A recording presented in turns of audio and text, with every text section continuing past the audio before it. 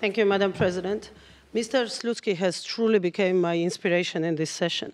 Yes, absolutely, I agree, Mr. Slutsky, with you when you are saying that this is the moment of truth for the Parliamentary Assembly today here.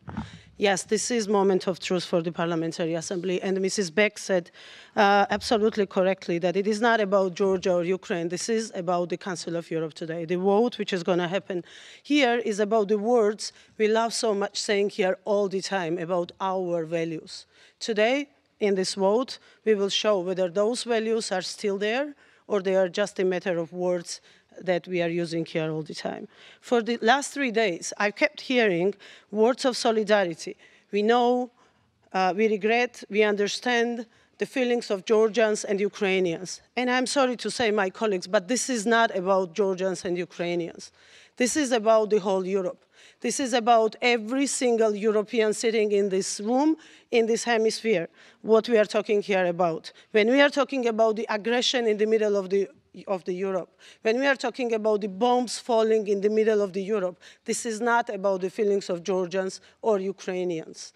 This is about all of us. This is about every single European, regardless of how many kilometers away you live from Mariupol, Tskhinvali, Sukhumi, or the other cities that have been occupied by the Russian Federation. It is,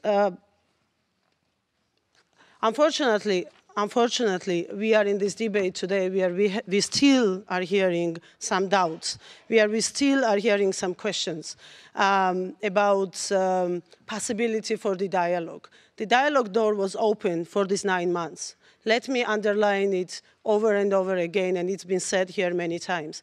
The dialogue has been offered to Russia every single day, every single morning, every single evening from the April when this resolution was taken. But they decided to go away. They decided not to be part of this dialogue.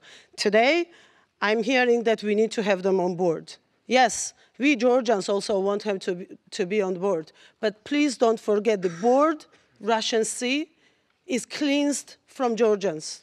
The board they see is cleansed from Ukrainians. This is the alternative they are giving to all of you. Either you agree on that or disagree. Today's vote is going to be answer to that. Whether you want just Russians on board or you want everybody sitting in this room, including Georgians and Ukrainians, on board where this dialogue should take place. This is very serious what we are talking about. Yesterday, it was Georgia and Ukraine. Yes, maybe it's far away from the doorsteps that you all live in. Tomorrow, it might be Latvia, Estonia, Lithuania. Next day, it might be Poland. And we are not far away from that moment that we have all seen with the Iron Curtain. And let me just reiterate once again. Today, saying no to those sanctions means that we apologize to Russians. All of us, every single of us who voted in April, we apologize for the mistake we have made in April. And this is where we are today. And I strongly advise you not to do that and not to give them green card for another occupation and for another military advance. Thank you. Thank you.